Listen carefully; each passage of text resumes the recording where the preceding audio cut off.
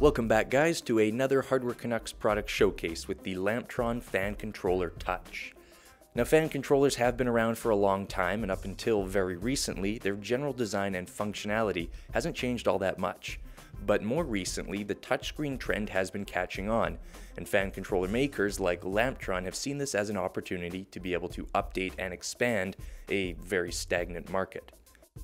So here it is, the Lamptron FCT. As you notice on the front of the box, there are 6 channels, and each is able to handle up to 30 watts, which means you're going to be able to hook up just about everything in your case. Some of its other key features are the CNC milled aluminum faceplate, so it's not an ugly eyesore on your case, and obviously the touchscreen capabilities.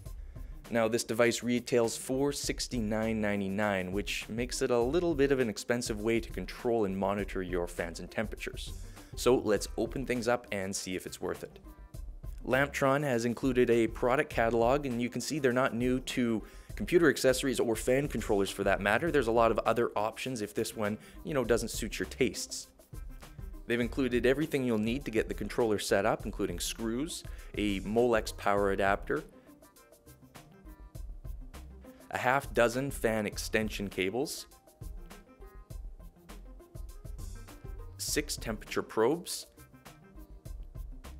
and of course the head unit. Now, the unit fits right into a single 5¼ inch drive bay. Here you can see the solid aluminum front plate, very classy looking. The fan screen itself has a bit of a matte tone, and this helps to reduce noticeable fingerprint marks, and it's also partially due to the durable material used. At the back, you can see this will be a pretty easy setup. On the right side, we have all of the temperature probe connections, as well as an alarm function jumper and the power connection.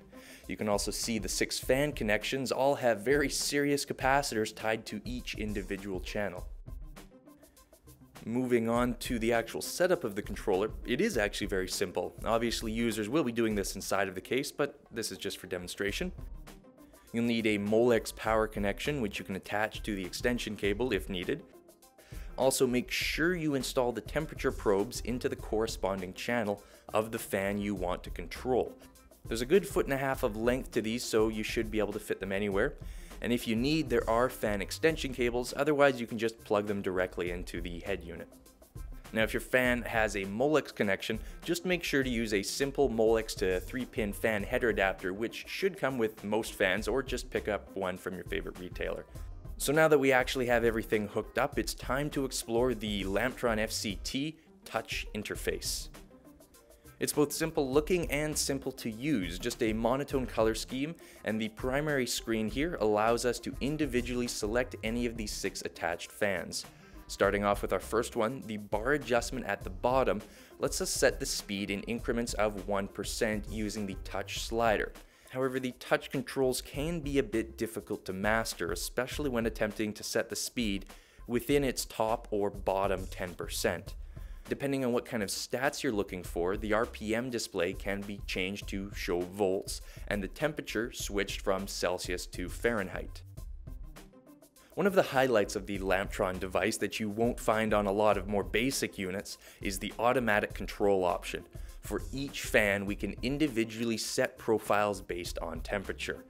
When we set a fan to automatic mode, we can go in and set the temperature threshold that we want, detected by the corresponding probe. Then we adjust the fan speed, which will act as the default. So our fan will operate at its set default speed until the temperature goes over what we've set. After that, the fan ramps up to 100% until the temperature drops back down.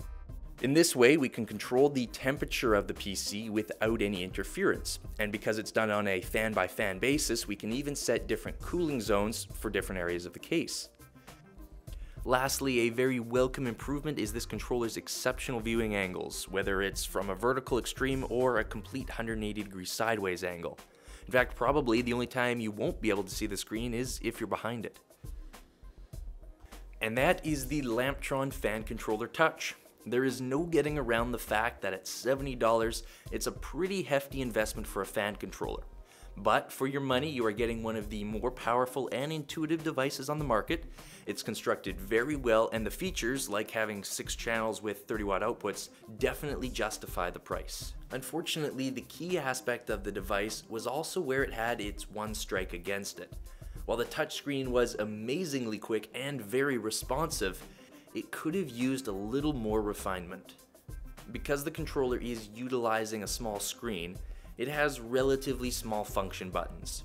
I found it a bit difficult to make adjustments, and more often than not I would wind up having to repeat my actions a few times over trying to pull up the right fan or adjust speeds. Then again, once you have the automatic mode set up, everything becomes very hands-off. And that's our look at the Lamptron Fan Controller Touch. I hope you enjoyed our product showcase, and make sure to subscribe. We have plenty coming up over the next little while that I'm sure you're really going to enjoy. See you next time.